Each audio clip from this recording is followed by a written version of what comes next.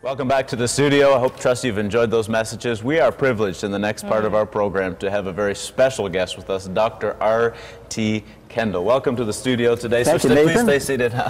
Great to have you here. Great to be here. You honor me. Well, we're honored to have you here. And I want to get right to the questions today because you have so much experience and so much... You don't need to rub it in just because I look so old. No.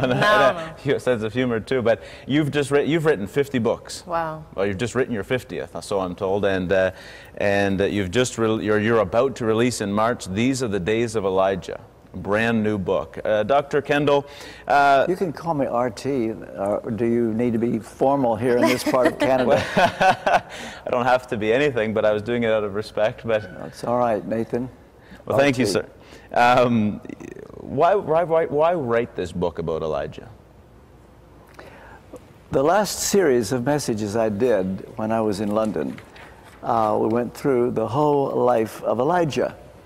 And I always thought one day I'd like to turn it into a book. And so my publisher, they were very keen that I do this book on Elijah. So it was, you know, not anything spectacular that led me to it. It was just a natural thing to do because I knew the material and it was easy to do. You mentioned London. You were there pastoring, I believe. There's a church there called Westminster Chapel. Famous church. Okay, well, I didn't know whether some know about it. Some confuse it with Westminster Abbey. Ah, yeah. Not that. Westminster Chapel. Dr. Martin Lloyd-Jones was there 30 years. Before him, G. Campbell Morgan. Campbell Morgan put Lloyd-Jones there. Lloyd-Jones put me there. And I was there 25 years to the day. And you were privileged, I think from your bio, that you were privileged to be mentored by him, Dr. Martin Lloyd-Jones? I am a very blessed man to have had him as my mentor for the first 4 years that I was in London. I was actually his pastor, would you believe it? Really? But he was my advisor. And every week, every Thursday, for the first 4 years I was there, for 2 hours, I would go to him with my sermon preparation for the following weekend and read every word I planned to do. He virtually vetted every sermon I did for the first 4 years. You know. And it was such an honor. Not many ministers in the history of the Christian church have had the privilege that I had to be mentored by him. If I may, I'm leaving the script a little bit, but what would be one of the main things you learned from Dr. Martin Lloyd-Jones? He's such a hero of the faith, but maybe there's too many to say even one. So well, things will come up maybe as we talk. Absolutely. If I've never been asked that before, quite like that, I think the answer is he taught me how to think. Really? That would be the way I'd put it. He taught me how to think. I can't say he taught me how to preach. He taught me how to think. And I'm indebted to him. And I learned how to be mastered by the text. And don't import things to the text. Don't go to the pulpit with something you're wanting to say. Don't ever do that. If the text doesn't call for it, don't say it. And that's the essence of expository preaching. You go through a verse and say what it means. And don't try to be contrived by making the writer say something that hadn't even crossed his mind. Just be true to the text and let the Holy Spirit go from there. Fascinating. Now back to your book, In the Days of Elijah. In your book you say that Elijah was both ordinary and extraordinary. That's right. At the same time. Explain that to us. Well, ordinary. The thing I like about Elijah is he's so human. I can't prove this, but I don't think a book has been written on Elijah before that made him so human and so ordinary. You know, the verse in James, at the end of James, he said, Elijah was a man just like us. So the King James says, a man of like passions. The more you study the life of Elijah, you see how ordinary he is and how human. He took himself so seriously. Here he is on Mount Carmel, and it's his finest hour. And all of a sudden, he says something that's just not true. I alone am left. That's just not true. He wasn't the only one. Not only that, he had just been with Obadiah days before, who was hiding prophets and preserving God's men. But Elijah felt that he was a cut above all the rest. I alone am left. You know what? God could have said, stop, call the whole thing off. We'll do it another day. We've got to get you sorted out first, Elijah. But no, he just went on with it. Fire came down. It was Elijah's finest hour. And then sometime later, weeks, months later, God said, oh, by the way, Elijah, I need to talk to you. And he got sorted out. You see, I find that's the way God is with all of us. He doesn't wait until we're perfect before we can be used. And the thing I like about Elijah is that if God could use Elijah, he can use anybody. And I wrote the book to show that the most ordinary person can be used. He doesn't have to have so much training or have a certain kind of personality. Mind you, he does need preparation.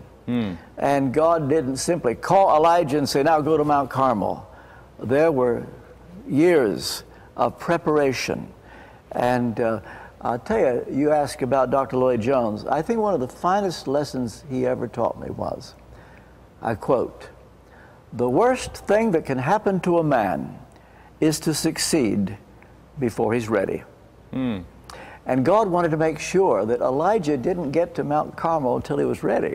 And so all that goes on from the time he confronts Ahab, then he's fed by the, at the brook when it dries up, and then he goes to see this widow and has to say impertinent things, you know, feed me. And she had nothing.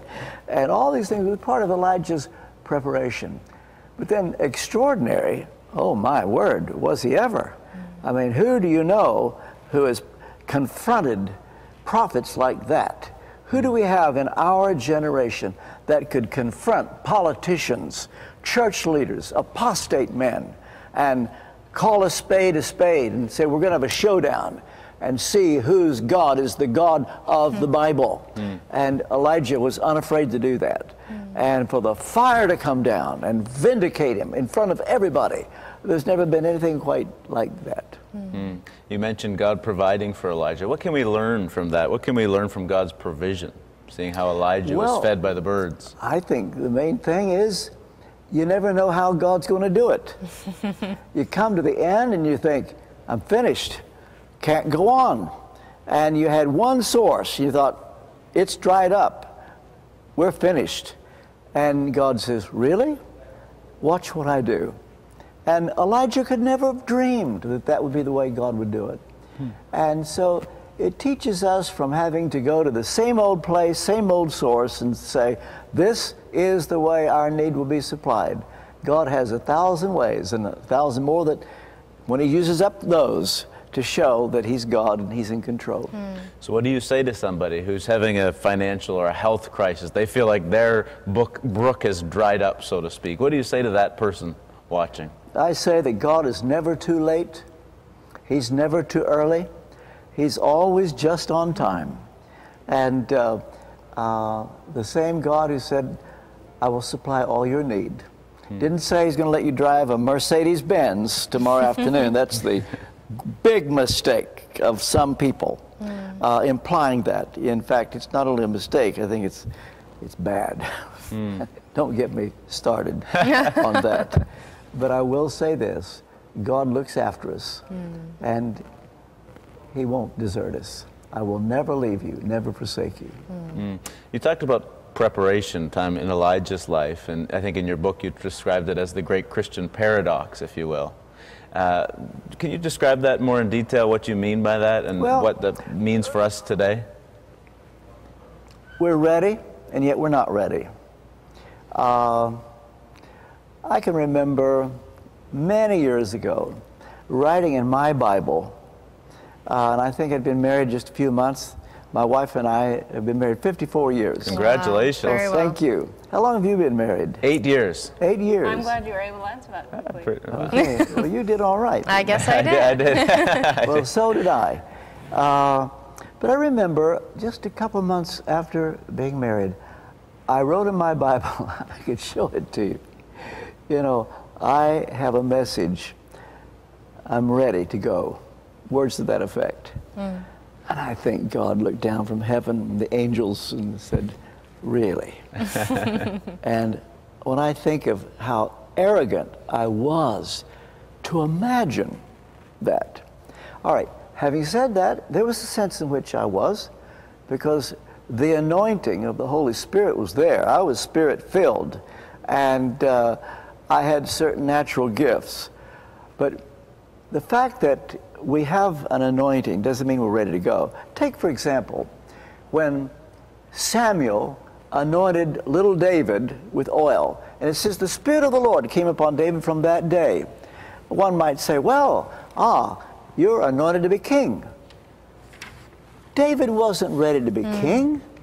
His anointing needed to be refined. It would be another 20 years before he would be king. And so I look back on my life, I was no more ready 54 years ago. Wasn't even close. But God, in His way, had a way of keeping me preserved until maybe one day He could use me. And He has done that wonderful. What's one of your greatest memories ministering over all those years at Westminster, the church in London, or even now in America? You're ministering in America. I read in your book that, I don't want to put words in your mouth, but God's called you now to the charismatic movement, I think you wrote. Well, I decided after 23 years in London, I'd probably stay 25 years. Dr. Lloyd Jones was there 30. And they all wanted me to stay 30. And they said, stay another 5 years. Well, I thought, this is a good time to go. It's good. You want to go when they want you to stay. It's like preaching. I always would rather stop when they want you to keep going. I get tired of it. Than to stop when they think, oh, it's over. Praise God. I don't want that to be said of me in my preaching. And I thought, well, 25 years is about right. And the thing I wanted more than anything in the world, Nathan, Megan, is to see true revival in Westminster Chapel. It's what Dr. Lloyd Jones wanted. It's what I wanted. And I began to think, it's not going to come. It was hard to come to terms with that. Then I thought, well, I'll go back to America. What will I do? No one knows me there. I'll go live in the Florida Keys. I like to fish. I'll be a fisherman, 25 hours a day, 6 days a week. And you have a patient wife. Well, something. If I said I heard a voice, that's too strong. It wasn't audible, but it was real. It just said, your ministry in America will be to charismatics. I said, oh no, please. And I thought, if I have a ministry in America, I want it to be to evangelicals. Because I've got the pedigree, I've got the credentials, I have what they need. My openness to the Holy Spirit. Most evangelicals, not all, but most of them are what they call cessationists. You know that word? That the miracles ceased exactly. with the closing of the canon of Scripture. And, you know, the gifts, don't need them, don't have them, out of the question. That's not true. That's not biblical at all. And I thought, if I have a ministry, let it be to evangelicals. Sorry, charismatics. Okay, well, it's turned out that way. I'd say 80 to 90%, not all, but nearly all, of my invitations are to what are called charismatics. And so the trouble is, charismatics are a little suspicious of me because of my Reformed theology. Reformed people don't want me because they call me a charismatic. Oh, I should say, I'm like Elijah. I alone am left. Not true. But I do have to fight the Elijah complex. You know, you start feeling sorry for yourself. I love what you wrote. Oh, sorry. That's all. My ministry for the last 10 years, here I am in Toronto with John Arnott. I endorsed the Toronto Blessing many years ago when I was still in London. In 1994, I didn't do it the first day, because when I first heard about it, I said it's not of God. And I didn't want it to be of God. In fact, if it was of God, it would have come to Westminster Chapel first. And, this is my pride. But eventually, I saw I was wrong. I affirmed it.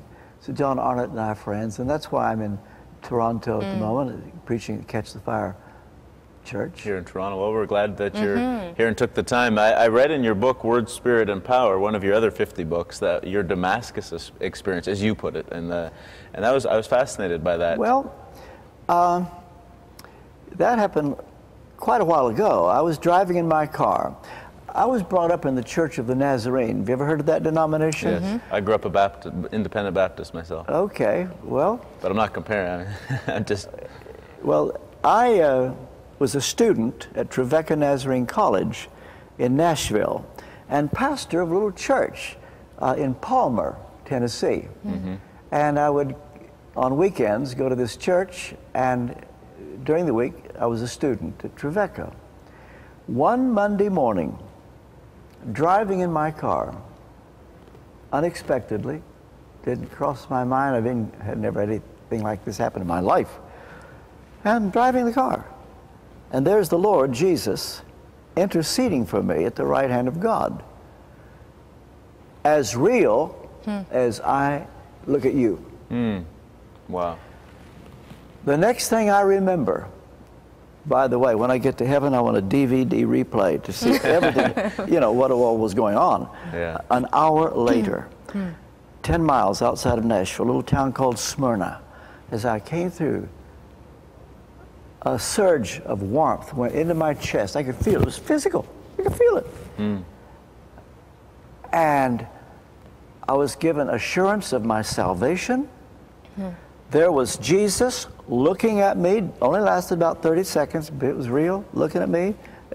More real than you are right now. And before the day was over, I'd experienced what I would call Reformed theology. I knew I was eternally saved. I knew I'd been chosen from the foundation of the world. And I thought I saw things no one had seen before. Well, I was wrong, because God simply brought me into the mainstream of historic Christianity.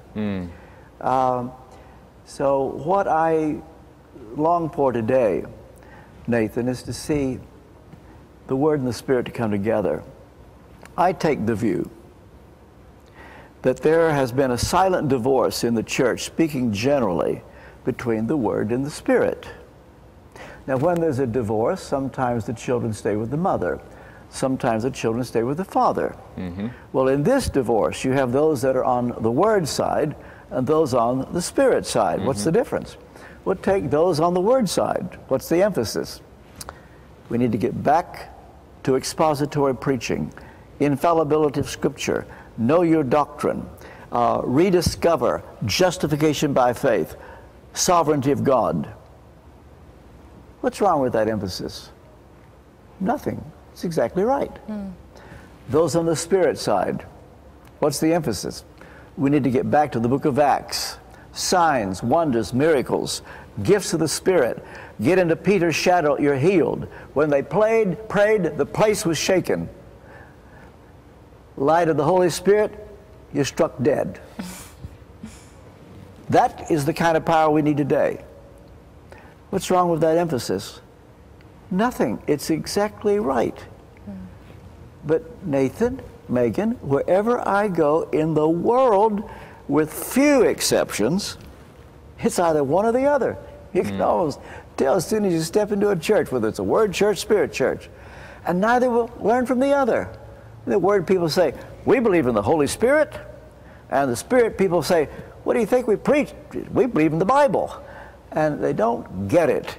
But all I can say is that the simultaneous combination will result in spontaneous combustion. And since you kindly mentioned the book Word, Spirit, Power. Absolutely. I was fascinated reading it well, earlier. Jack Taylor and Charles Carn and I wrote that together. They're with me here in Toronto at the moment.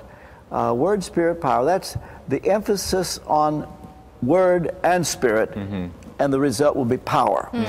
Tell you another thing I say in that book, and if you haven't come across this, remember you heard it today. In 1992, at the Wembley Conference Center in London, I gave what was the most controversial address of my life. Got me into more trouble than any address I ever gave. And here's what I said. In the life of Abraham, for 13 years, Abraham sincerely thought that Ishmael was the promised child. You know how God had said to him, you're going to have a son, or he didn't put it that way. Originally just said your seed will be as the sand of the sea, the stars of the heaven. And that would mean it would come from him, and it would mean a son. Nothing was happening. And so he sleeps with Hagar. Ishmael's born, and it's his son, it's from his loins. He thought, it's not what I expected, but it's okay. It'll do. And exactly, it'll do. And for 13 years, he thought Ishmael was it. One day God said, wrong. Sarah will conceive. Isaac is coming. Oh, says Abraham, please let it be Ishmael. Please let it be Ishmael. Sorry. Sarah will conceive. Isaac is coming. Now that was the foundation for that address I gave at Wembley Conference Center. And here's what I said. What we've seen up to now, charismatic movement, wherever, is Ishmael. And everybody says, this is it. What we're saying, you know, it's cross-denominational lines, it's all over Latin America, third world. This is it. Wrong. Isaac is coming. As the promise to Isaac was 100 times greater than the promise to Ishmael. So what is coming down the road will be 100 times greater than anything we've ever seen. The greatest move of the Spirit since Pentecost. Isaac is coming. And you know what? When I first gave that address, nearly every charismatic leader in Britain turned angry. How dare I say that? You've called us Ishmael. Now they've come to me and said, RT, not only do we think you're right, we certainly hope you are, because if what we have now, if this is it, we're in bad shape. The church has not turned the world upside down. Where do you find in the world that the church is respected and there's fear of the church? It's not around. They laugh at the church in England. They laugh at the church in America. I don't know about Canada, but I can tell you the church is making no impact.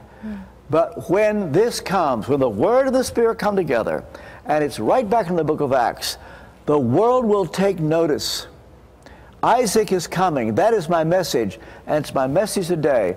And we must pray that it will happen soon. And I will be so bold as to say, it's not only coming, I expect to see the beginnings of it. And I'm 77 years old. So we'll see. Amen. Well, before we've got 3 minutes left, so I want to make sure our viewers know that this book that you've just been speaking about is Word, Spirit, and Power. The information is on the screen how to get this book. Please go get this. This is a great book. More about your testimonies in there. I have it all marked up. There's not enough time to ask you all the questions, unfortunately. I could sit here for hours. The other book, of course, which is about to be released in March of this year. But Dr. Kendall was so gracious enough to come here in advance as well. That is on the screen. So do write down all that information and make sure we get that. So, but I want to get back to Dr. Kendall because I could sit here for hours listening to you, sir. I'm really enjoying myself. Back to Elijah, I guess, which is primarily why I think we came here to talk today. Elijah, what can we learn from Elijah's experience with the widow to help us lead extraordinary lives? The willingness to be brazen and be willing to be cheeky, if necessary, for the glory of God. How hard it must have been for Elijah to put that widow on the spot. and she had nothing left, and he says, I want you to prepare food for me. And it was the most impertinent thing. It was a test. It was a test. You see, God doesn't lead us from A to Z, but from A to B, B to C. Jesus said, he that is faithful in that which is least is faithful also in much. So it was a test to see if he would talk to her in that way. You know, it must have been hard for him. And it was hard for her, I'll tell you. And God puts us on the spot in that very manner just to see what we're made of, so that when the day of real testing comes, we'll be ready. That's fascinating, because usually when you look at that story, you think of the widow, and she gave up her bread, so you think, well, it was hard for her, but you're right. It was hard for, it would have been hard for Elijah to ask her of that. I mean, imagine that. Wow. Well, we're down to our last minute, and so I want to say a big thank you to you, Dr. Kendall, for being. You honor me. It's a privilege. No, we are the honored ones. Trust me. And I want to make sure we get on the screen again both of these books, Word, Spirit, and Power. Please put that up. Dr. R.T. Kendall has co-authored that book with Charles Caron and Jack Taylor, both of whom are in Toronto with you now at the Toronto Airport Christian Fellowship. And as well, These Are the Days of Elijah, about to be released in March 2013. So all the information is on the screen, how to get a hold of that. Dr. Kendall, we have 30 seconds left. Could you just pray for us in that last moment? And for the viewers at home, I see. Okay. Heavenly Father, what a privilege to be with this lovely couple, Nathan and Megan. And I pray for them, just for them, that there be upon them from this moment, an ever-increasing anointing of wisdom, love, and power. Cover them day and night by the blood of Jesus. Preserve them, protect them. Supply their every need and guide them by your Holy Spirit. In Jesus' name. Amen. Amen. Thank you so much, sir. We're honored to have you here today. Thank you. Thank you, viewers, for viewing at home. God bless you. Bye-bye.